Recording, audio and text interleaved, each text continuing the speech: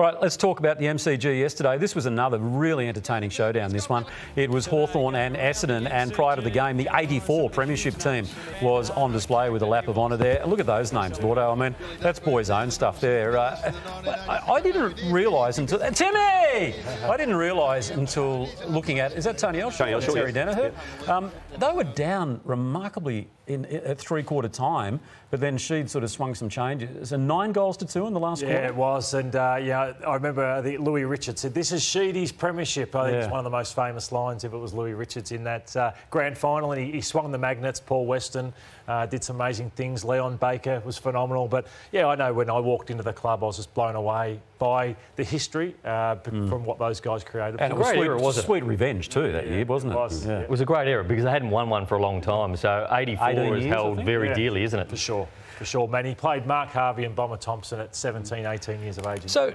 can I just ask about... I mean, they're obviously all of those names that we saw there, like Watson, Van der Haar, Billy Duckworth. I mean, all just like household names for Essendon supporters. Am I going too far in suggesting that Archie Perkins might just end up a household name himself? Oh, he's a very good player and he was very good yesterday. It's a big call to say that. It's way too early to say that, but I thought he was just about the best on the ground last night. Yesterday, 24 disposals and 2 goals. But more importantly, laid 12 tackles, the most on the ground. Had 8 clearances, the most for the Bombers, and 9 score involvements, the most. So they've been waiting for a few years. He's obviously always had the ability. He's played half forward, he's played a bit of half back, but I do like him running through the midfield, Lordo, and yesterday showed how good he was. I think on TJ's point, he could be their next superstar. I agree with that. He's got a long way to go, but of that draft, Cox, Reid and Perkins, he looks by far and away the best of them. And he led the midfield, which was where they won this game. It was a really good game of footy in tough conditions. It was free-flowing as up and back, both sides moving the ball from their back half. What separated it was this. So to kick 10 goals from stoppage, led by him, that was the difference in the game. And Sam Mitchell would be filthy on that because one area of the Hawks, which they are strong, is through the midfield. But here's Durham. Like that, he's arrived as well. So when you look at the new generation of Essendon midfielder, this is what it's going to be. There's Caldwell. Here's Gresham coming up as a half forward. He finishes nicely. Setterfield was excellent. So there's no Parrish.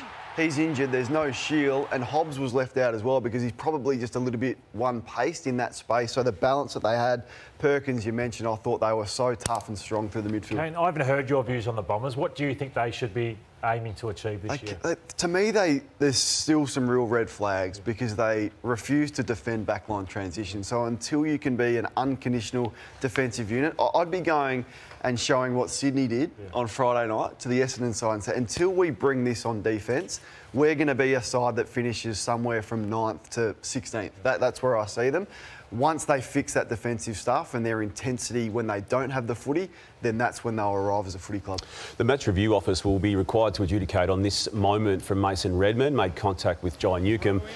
It looks pretty clear-cut, and under the changes in the rules in the off-season with any form of contact to their head, to me it would have, I think, been merited a week off. But we saw last week, guys, George Hewitt basically make contact with Lachie Neal, and I just think that has muddied the situation in a round or an opening round sense before they adjudicate that Redmond one. They could not give him a week after what happened last week, Damo. That will be the defence if they decide to take it through, I would have thought. Even if they give him a week, I'd say Essendon, you'd appeal that and just show the 2 from last week and go, how do you get off? If they gave Hewitt one, it just would have been clear for the entire year, particularly that case. Now there's some grey around it.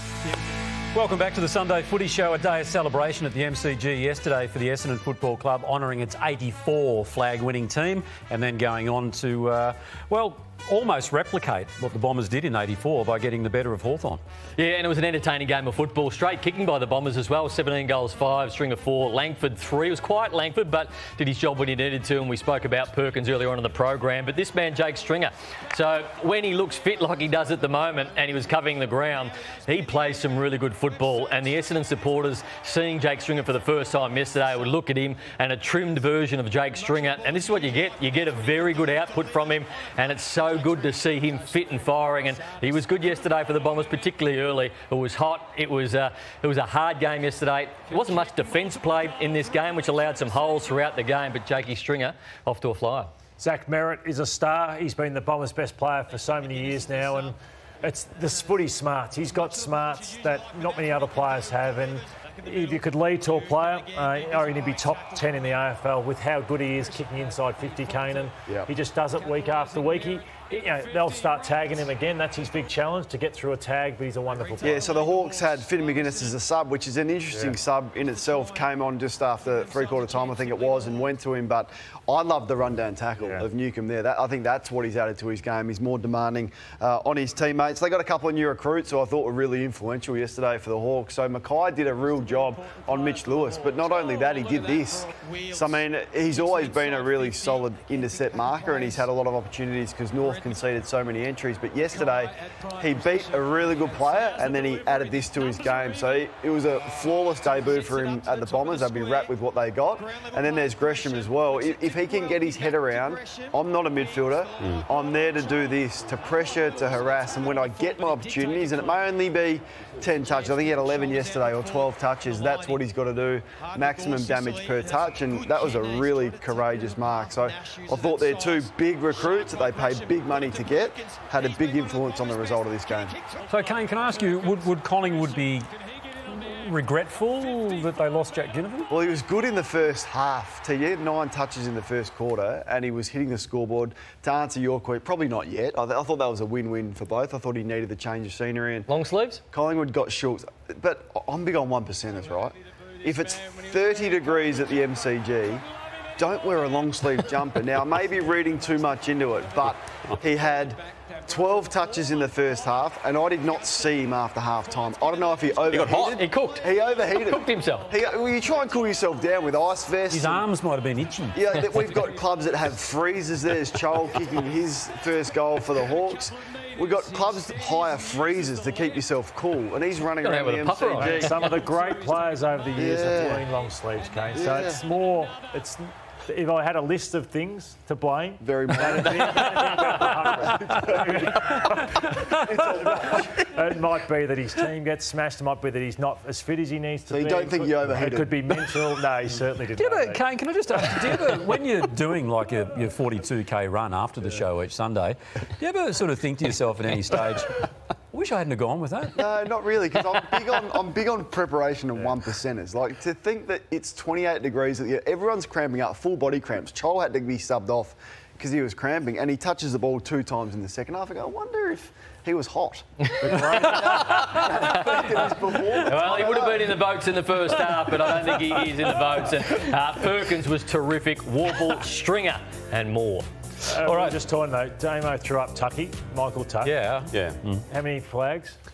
7, was it? 7. Yeah. Played 11 grand finals. The greatest player in Essendon's history, arguably. Yeah. He was doing the same. Yeah, and in the 87 grand final where he wore short sleeve, they got done. To Kane's point.